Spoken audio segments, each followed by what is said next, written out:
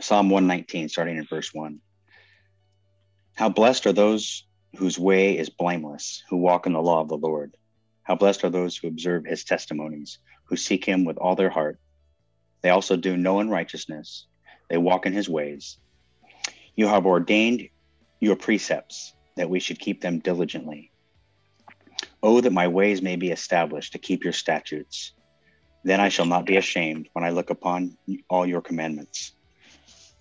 I shall give thanks to you with uprightness of heart when I learn your righteous judgments. I shall keep your statutes. Do not forsake me utterly.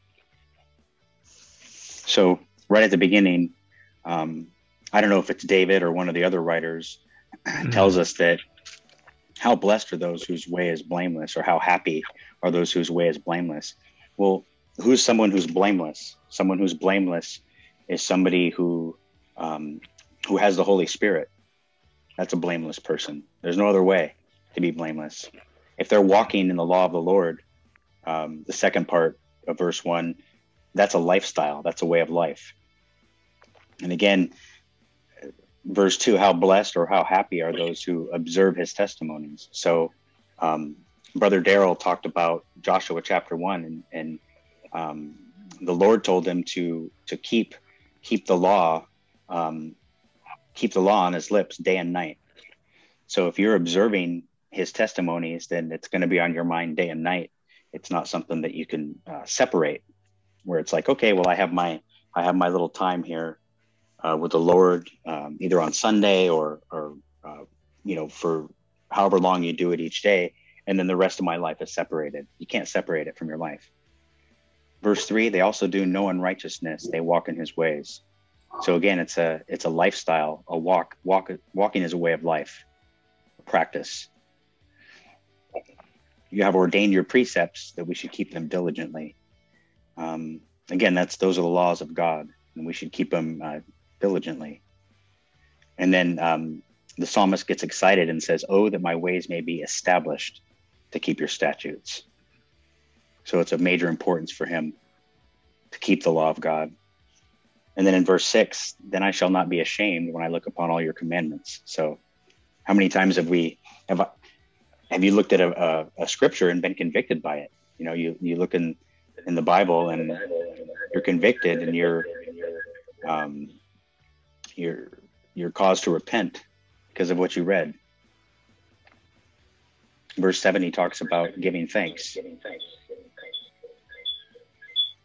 Need to mute that one, the phone. And then in verse 8, you see the humility. I shall keep your statutes.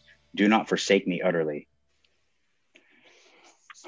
I know Ponce often says that the call to repentance is really, it's grace. That he sees grace in it, and I do as well. Ponce reminds us that for those who are born again, we could have died in our sin, but God didn't let that happen. So when he says, "Do not forsake me utterly," there might be some different translations out there, but I think that's the psalm writer just being thankful and humble. So. I like what you said. Walking his ways. It's a lifestyle. Yeah. You know, and that's what, it is. You have to live it day and night. It's not just going to church on Sunday or, Christmas, Easter. It's a lifestyle. It's like exercising. If you want to get in shape, it's a lifestyle. It's not just, okay, I'm going to be on this program for a month, or eating right. It's a lifestyle. You have to live it. Right. Yeah, that's good. We gotta let the Lord work in us. We can't just sit there and expect that it's gonna be done. Gotta live it. It says, taste and see that the word is good. Yeah, Loren, on verse 8, New King James Version says, I will keep your statutes, and do not forsake me utterly. But the NLT version says, I will obey your decree. Please don't give up on me. Yeah. And that isn't that the cry of the believer, though? Just a cry of humility. Yeah, don't give up on me. That's just it. That we talk about. I know a lot of us, Lauren's making it clear that we don't practice sin, but we do sin. And the cry of the believer is that our spirit and sin just don't get along. So whenever we do sin, there's conviction in our hearts. And you're just not right. You know that you're not right. So you cry out to the Lord, don't give up on me. That's where John, 1 John 1:9 comes in, where we're confessing our sins continually to the Lord. It's a continual repentance to the Lord. Because think about what you did 20 years ago. Did you care if you looked at a woman lustfully?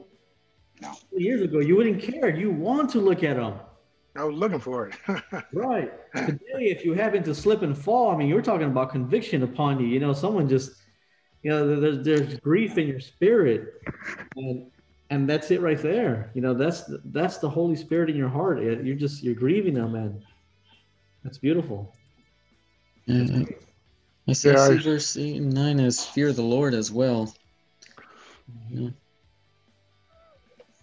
What were you going to say, Daryl?